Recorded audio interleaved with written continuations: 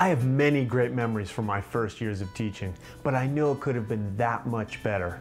It's not new that the first year of teaching is really tough, but why in 2 years of graduate school did no one tell me to keep a spare set of clothes in my closet for when I get covered in glue from doing an art project, or how to walk down the street safely with 30 kids? 7 years ago, at the request of 2 student teachers and their professor, I developed a presentation based on all these tricks, strategies, and ideas that veteran teachers use to run their classroom effectively.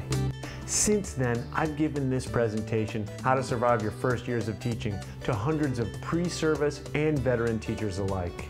What lies between the covers of this book are the ideas from that presentation.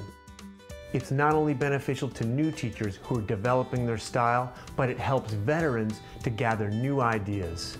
Everything from how to work with parents, how to do back-to-school nights successfully, how to run a parent-teacher conference, how to plan, when to plan, how to set up your library, and most importantly for new teachers, what to do first.